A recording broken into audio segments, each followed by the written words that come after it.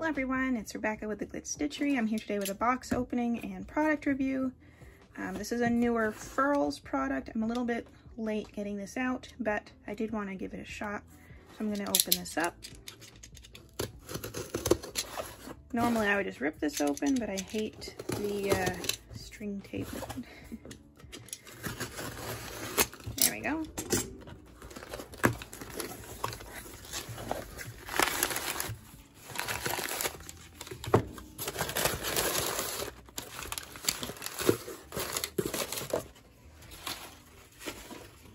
Alright, there should be 3 hooks in here. I ordered 2 of the silver Streamline metal ergonomic hooks and 1 Streamline swirl crochet hook second.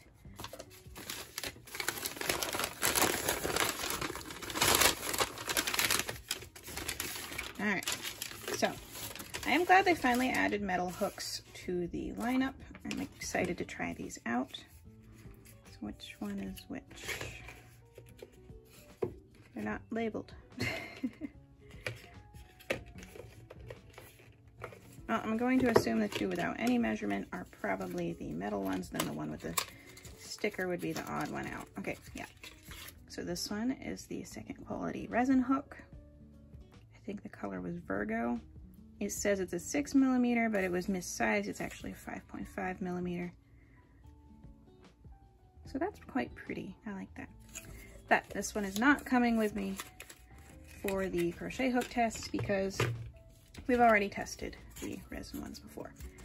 Now the new product that I've never tried before is the metal hooks. So before they had the wooden ones, which I've shown on the channel before, and the resin ones, and now they have these, and this is quite heavy. I assumed it would be hollow, but that doesn't feel hollow. So I was a little late getting to these. They only had 2 sizes left. I bought 1 of each of them and then just added in the second quality resin hook to get free shipping. I should have stated in the very beginning, but obviously these were not part of the promotion or anything. I paid for everything on my own. So I have 2 of the new aluminum hooks. I have a 6.5mm K and a 7mm L. These are reasonably heavy. They're really shiny. They're very kind of sci-fi looking. I like it. So I'm going to be taking these with me on vacation and giving them a thorough hook test while I'm on vacation. So you can expect to see some footage of that shortly. So yeah, these are quite interesting and I'm excited to try them out.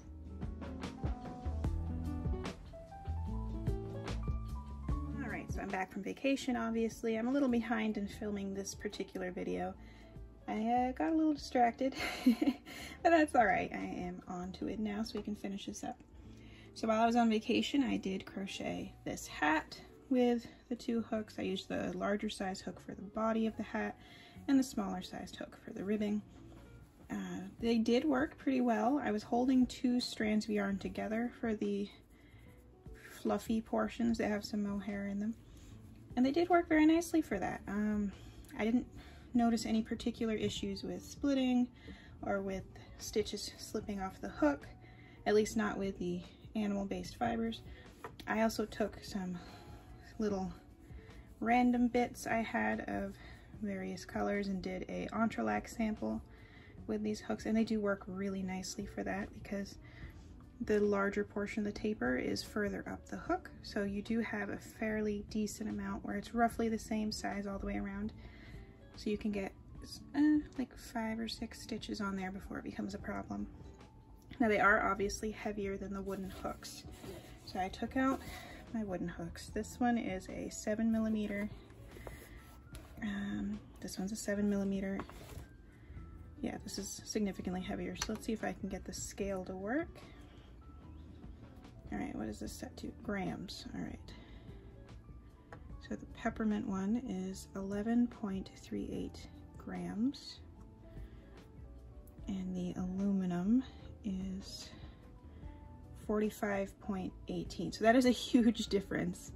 And you are definitely going to feel it while you're crocheting. For me, this was not overly heavy. And also it feels sturdy. Like if I drop it, I'm not going to break it. It's not like the resin ones where I will definitely break them if I drop them. And just out of curiosity, do I have a 7mm in resin that I can weigh? I don't think I do. No. I have an 8mm. Let's weigh that one. 22.87.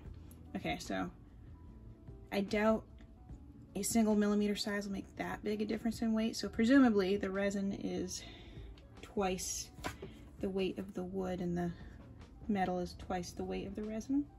I wonder if that carries through for all of the woods. Because I have a few different 7mm.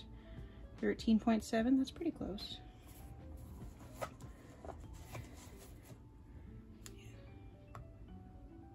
16.6. Well, this one's the, I forget what color this is. Ebony? I think it's ebony.